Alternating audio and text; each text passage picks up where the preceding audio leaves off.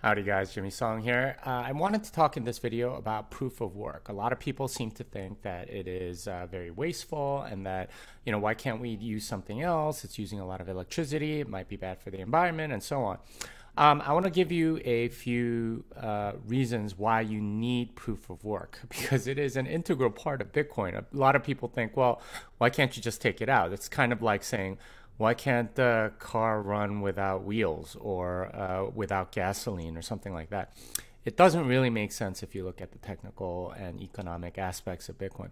The reason why you need proof of work is because as soon as you switch to something else, then it becomes much easier money. The reason why Bitcoin is valuable is because it is hard money. It is hard to produce. Now, when you have hard money, it gives you certain guarantees about how scarce it is and how difficult it is to produce and so on.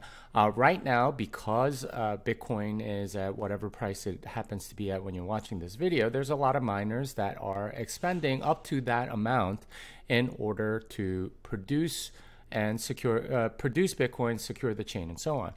Now, if you took that away, right, if you changed it to something else, proof of stake or proof of space and time or proof of whatever, what you end up doing is you are shifting the cost, first of all, to something else. If you're using proof of stake or something like that, then the stakers make all the money, and they have to secure the chain in some other way. Although they don't actually secure anything, right? They're just using signatures, which are infinitely, they can produce as many signatures as they want. The key to proof of work, the reason why you need it, is so that it is hard money. If it were easy to do something, if they do something else that is easier or takes up less energy or utilizes less resources, then a lot more people would be in it. And this is something about hard money that you need to know. It needs to be difficult. If it isn't difficult, then a lot more people get into that money production business. And if there's no mechanism to make it more difficult as more people enter in, then it just sort of becomes this thing that anyone can produce, and you sort of inflate it, and the money becomes worth less and less. That is an integral part of the economic system of Bitcoin. You can't have something like Bitcoin and utilize something else and still call it sound money, because you are taking away certain scarcity guarantees.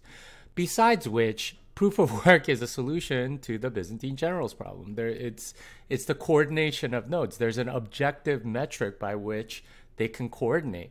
If they don't have that objective metric, if it's subjective, something like some other thing like proof of stake or whatever, then that coordination becomes a lot more difficult, because it's up to that one person, whoever is staking, and they have backups and so on or whatever. But that it becomes a centralized thing, and that is bad. Once you centralize it, once it's in somebody else's control, then it becomes centralized money. It's worth less than it would be if it were harder, more decentralized money that is objective. So that's a few of the reasons. You can read Saif Dean's book about hard money and why you need it to cost a lot and so on. But I wanted to show talk about it a little bit in this video. Anyway, tell me what you think in the comments. This song is done.